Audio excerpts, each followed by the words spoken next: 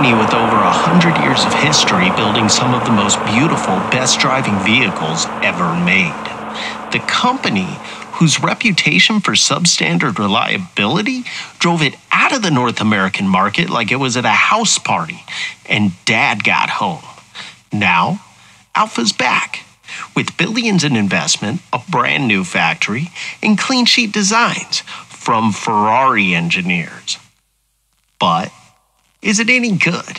I fell in love with Alfas as a kid. My dad drove a brand new Spider home one night and I was done. It was the most beautiful car I'd ever seen. Unfortunately, I never even rode in it since that night we had a garage fire and the car burned. Not the car's fault. That was enough though. I wanted an Alfa. Childhood dumbness aside, what I'd really like would be to replace my 987 Boxster with a new one, but my knees, back, and other practical bishnit forces me into an SUV, which brings us to the Stelvio, a car my family's put over 4,000 miles on in about 3 months. Unique, and in my eye the only attractive SUV outside of Land Rover, Jaguar, or Volvo. I've owned a Land Rover. Probably not doing that twice. Jag uses the same platform, and Volvo's nice, but not what I'm looking for. Never had an Alfa. An Alfa is like White Castle to me. Doesn't matter what anyone says. I want it. Mainly because I can't have it. Once I try it, that might be enough. Because attractive isn't enough. It has to drive right. I want fun. Not fun for an SUV. Fun. See, fun's a car that rotates naturally through turns, plowing's for fields, and understeer kills the groove. Don't kill the groove. Shoot you at a cannon. You might say that any SUV or crossover is going to be too high for that. I say, yeah, probably, but there's a lot more to handling than low center of gravity. Weight distribution isn't just about height. Take the battery placement. Rear, center. So the engineers weren't just thinking front to rear, they were thinking left to right too. They also put the battery as far back as possible while keeping the weight between the axles and leaving room for a spare. Then the accountants made the spare optional, so they suck. The Base 4 is a new design from those fresh Ferrari engineers, longitudinally mounted with the mass behind the front axles for optimized weight distribution. Check this. Alfa spec'd a panel to cover the bolts for the engine shield and attached it with a rope, never losing that. It's important. Under that ventilated and insulated shield is an engine that looks surprisingly easy to service and repair for a modern car, with a well-heat shielded turbo that should bode well for long-term reliability of the electronics, which is good. There are a lot of electronics. Alfa uses a truly state-of-the-art brake-by-wire system developed by Continental Tire. It can actuate faster and stronger than traditional systems, and fully integrates with ABS and traction control. The pedal feel is funky at first though, with Brembo, 4-piston calipers up front, and single-piston rear brakes. The Stelvio stops reliably. Behind the brakes is the Flyness though, an all-aluminum front double wishbone suspension, and patented aluminum rear multi-link suspension with composite crossmember, both engineered to minimize unsprung weight and maximize the size of the tire's contact patch in all conditions while maintaining steering angle regardless of suspension travel. This allows the Stelvio to handle better than 8 inches of ground clearance would make you think, since the tire's grip on the road is always optimized front and rear. It also gives the all-wheel drive system a lot to work with, utilizing a true torque vectoring center differential and fully integrated into all the car's systems using software developed by Magneti Marelli. Alfa's Q4 system is more than the sum of its parts. You can't really mention Alfa Romeo without mentioning Magneti Marelli. Magneti Marelli is, to simplify things, Alfa Romeo's parts company. They equipped the first Alfa Romeo to race in and win a Formula One Grand Prix. It also was the first Formula One Grand Prix. They're also huge in the World Rally Championship. They equip all-wheel drive systems, they equip the safety systems, they invented the first sequential gearbox transmission. And I believe that every manufacturer that makes a sequential gearbox, from BMW to Volkswagen, they're all getting parts from Magneti Marelli. This expertise in componentry and their integration was used to make the Q4 system a predictive part-time all-wheel drive, a 100% rear-wheel drive system that can transfer up to 60% of the power to the front wheels in around 100 to 150 milliseconds. The software monitors various sensors to predict traction and directional stability loss and shifts power as needed. It allows for a good amount of mechanical overslip, which seamlessly combines with the traction control to keep power going to whichever wheels have the most traction, even with one wheel on each axle slipping, something that'll stop many all-wheel drive systems with open differentials, and the tracks only slows the Stelvio down a little bit. A lot of people have said that this is not really an off-road car. It doesn't have an off-road setting. Here's my question. If it's built by one of the companies dominant in rally racing, does it need an off-road setting? The car has 3 drive modes: dynamic, natural, and advanced efficiency, because one of them needs a stupid name. On or off-road, they adjust the car's systems to suit your preferred driving style. I like that you can go from pavement to dirt or dry to wet and not have to press a button. You can just enjoy driving. And each mode really affects how the car drives, but none of them turn off traction control, so for the most part they all work well regardless of conditions. Dynamic is aggressive and super fun. The steering and brakes are sharper, and the engine wants to yow. The transmission holds gears till redline and would rather downshift than upshift. The traction control and all-wheel drive systems allow more slip from the rear wheels before activating, too. It makes the engine burn gas like it's getting rid of evidence, and you might get on a first-name basis with the local law enforcement, but you will be smiling the entire time, and that's what matters, right? Natural mode tames things down. You can still have fun, but you can get decent gas mileage, and the car doesn't have the overwhelming need to go fast. Seriously, in dynamic, it's like the car's angry with you for not accelerating. This is not your accountant's SUV. Advanced efficiency is your high gas mileage or really bad traction in weather mode. It sets the traction control to high and engine responsiveness to low. And it does a great job of getting through bad weather or rough terrain and giving you gas mileage like's on the window sticker. Off-road, it makes the gas and brakes easy to modulate, but really, it's responsible mode. Is the Stelvio built to go off-road? I think it is. I think when Alfa Romeo says, we don't see a lot of demand for off-road driving in the luxury class. But if you want to, you can. They don't have an English accent, they're Italian, but whatever. Kind of being like Rolls-Royce used to be with their power. They didn't tell you how much horsepower the engine made. They just said it was sufficient. Sufficient to go off-road? Yeah, absolutely. That's not to say you should go rock crawling in it. The Stelvio would be wasted on that. The ambient lighting inside and out, satin aluminum trim, start button, on the steering wheel, and the flowing uncluttered design? No, it's not for rock crawling expeditions. The overall interior quality, textures, materials, and controls are more classic than modern. We think that feels special. Like every car, there are cost savings. The joystick shifter is the cheapest feeling thing in the car, which is really sad. We suggest the Sport package with badass column-mounted paddle shifters if you want to do the shifting yourself. The 8-speed transmission is one of the best. That shifter, though. Otherwise, the interior is a great place to be with plenty of head, leg, and elbow room. Anyone much over 6 feet might find the back small. It's comfortable, though, and there are multiple cup holders for every seat, 4 fast charge USB ports, and bag hooks in the back. The Harman Kardon system is warm and neutral. You can tell it wasn't designed for bass-heavy music, though. The infotainment system does what it's supposed to. The backup camera is crap. You can pair multiple phones Bluetooth and set their priority, access music, it'll read you a text, tell you the oil level and tire pressure.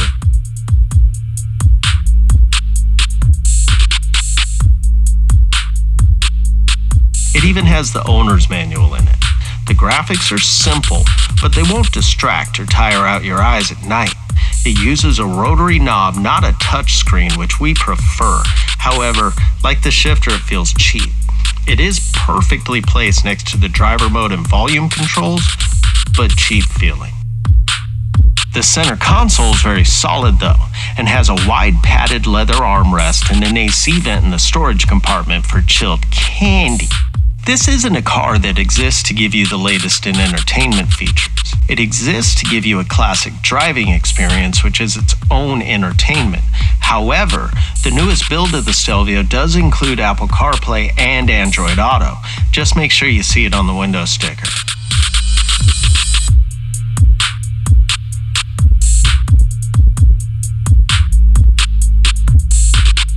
The base model seats are comfortable, with subtly contrasting stitching and high-quality leather that's breaking in well. They also have embossed Alfa logos on the headrests. The key is large, but it has the same shapes as the hood, so it's cool. It's also designed to easily replace the battery, something most manufacturers act like you'll never do. The back of the key has lock, unlock, power lift gate, remote start, and a stupid large panic button. For real, why do we even have that button? I hate that button. Once the engine starts, the way it drives just makes everything else, good and bad, seem unimportant. It has a carbon fiber drive shaft, which along with the lightweight all-wheel drive components, creates a very efficient drivetrain, allowing the engine to rev incredibly fast. It feels happy ripping through the rev band. And the transmission loves it just as much. It was programmed to feel like a sequential, even though it's a traditional auto, so the gear changes are smooth, but noticeable and incredibly fast. Manual shifting's way more rewarding than most autos. Wish we had the paddle shifters now. At least I don't wish we got the upgraded headlights. There aren't any. Even this base model has adaptive HID lights that are bright, wide, and turn with the steering wheel, so they're pointing where you're going even through turns, and they work so well from the driver's seat they're almost unnoticeable, other than you can always see the road ahead of you. At highway speeds, in pitch black, the lights work so well you never feel like you can't see, which helps to keep the Stelvio feeling safe at night, since the headlights are wide enough to illuminate the shoulder of the road and the lane next to you. These headlights should be considered mandatory safety equipment. It's a little ridiculous how much better they are than the headlights on most cars. They're probably the best standard headlights in the industry in terms of brightness, and being able to see and be seen only makes driving easier and safer. Let's talk about safety for a second. Safety is more than electronic nannies. Safety is the driver paying attention to what they're doing.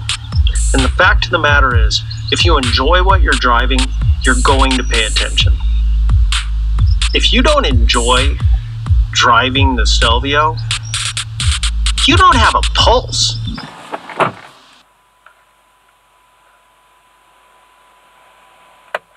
Driving the Stelvio is a joy. The cornering's easy and neutral. Even with mid-corner bumps and dips, the suspension takes it without upsetting the steering. Transitioning through S-turns, accelerating out of a corner or down a straightaway is effortless. It's hard not to see the cars ahead of you as something to pass or roadblocks. The Stelvio is one of those rare cars that kinda disappears. It's just you and the road. And some dumbhole driving slow in the fast lane.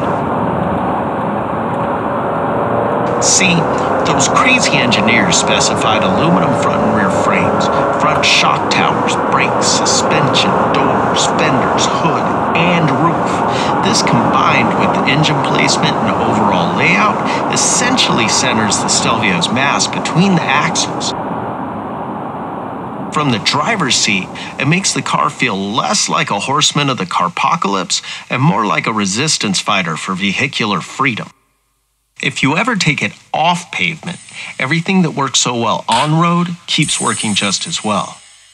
The parking sensors do a good job of letting you know if the hill's too steep, and the base suspension's firm but not punishing even with 20-inch rims, although the base 18s would be better.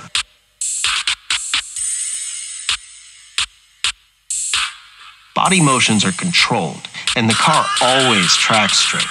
On very loose surfaces, the traction control can aggressively cut in and stop the fun short, but it keeps the vehicle moving forward up to the limits of the tires reliably.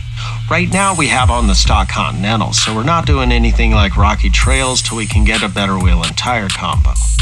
Still, it does better on loose rutted roads and hills than some supposed off-road vehicles. Always tracking straight when you want and turning when you need. The all-wheel drive system can drag a wheel when necessary, which makes it crazy responsive to steering inputs in sand and mud, and helps to keep the rear tires tracking close to the front, which is exactly what you want in tight spaces.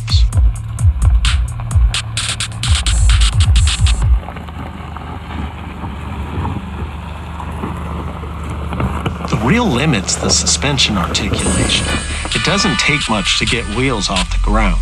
However, the car's natural balance and the well-executed all-wheel drive manage to keep things moving without ever feeling out of control. You can see this as we drive up this loose hill with alternating holes, so only one wheel on each axle will have traction. You can see the first time a wheel lifts, it trips the Q4 system a little bit. Then it figures out what's happening, and it's at the top. Now bring that back in slow-mo. Now you can see how the system can entirely stop or slow down individual wheels to shuffle power around and get the car moving. How the weight balance allows the wheels to lift and come back down without crashing, and how the suspension can go from full compression to full extension at different corners without getting bouncy. There probably isn't another SUV at this price on the market whose base suspension and all-wheel drive system will take this type of use and stay this composed. Even the upgraded or off-road suspensions might not do as well. Here we have the same hill going down using the hill descent control at 4 miles an hour. Controlled, smooth, and stable, it's at least as good as Land Rover's system, maybe better since the brake-by-wire system in the Stelvio can modulate the brakes smoother, and the ABS doesn't make the same type of grinding sounds. It also doesn't create kickback at the pedal, making emergency braking easier.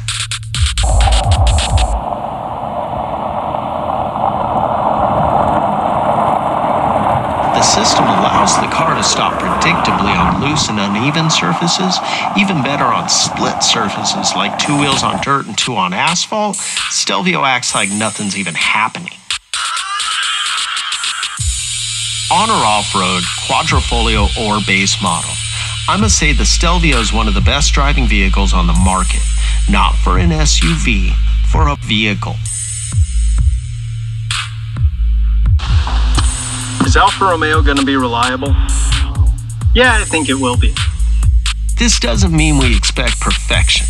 We just think it'll be as reliable as its competitors.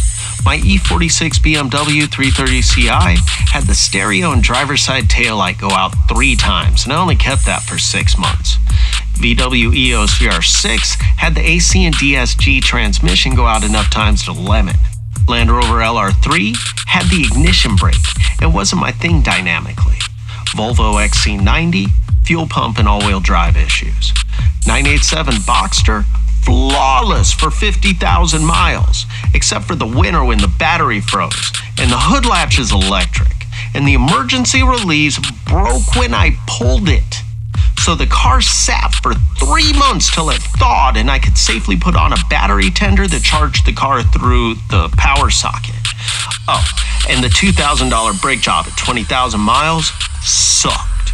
So basically, our hope is it's at least as good or better than a bunch of other cars that are all not entirely that reliable. Lowered expectations. Not really. I fully expect it to start and go into gear every time it's used. Sensors and software have issues, and most of the Stelvio's competitors use and rely more on these things than the Stelvio does, and they all basically use the same suppliers. So really, I expect it to be reliable. With a little over 4,000 miles on it, I actually expected it to have some sort of electronic or other issue already, but so far so good. Even during the summer with temperatures outside over 110, there have been no issues. This is why we go off-road, by the way. Fresh tortoise dude. I wanted to leave him a skateboard and some pizza. Name him Raph. People all like, no, he's wildlife. You gotta leave him alone. So I did. Let's not get things twisted. The Stelvio is not something you want to take on the Rubicon Trail. However, it can easily handle bad weather or an off-the-beaten-path adventure, as well as it handles a tight, twisty mountain road or a long stretch on a crowded highway, with enough practicality thrown in to make sure everyone and everything you want can come along for the ride. This vehicle isn't for everyone either, but if your idea of fun is experiencing the drive, it may be for you. The freshness and the foolishness should be self-explanatory, unless you're foolish. Can't help you then. Everything considered, the pros destroy the cons. We love this vehicle. Nothing's perfect, and we'll see if it's still like this in a couple of years. But currently, this is my favorite car ever. Puts me in a good mood every time I see it. More people should drive an Alfa. Might make the world a happier place. Maybe they drive better. Could you imagine?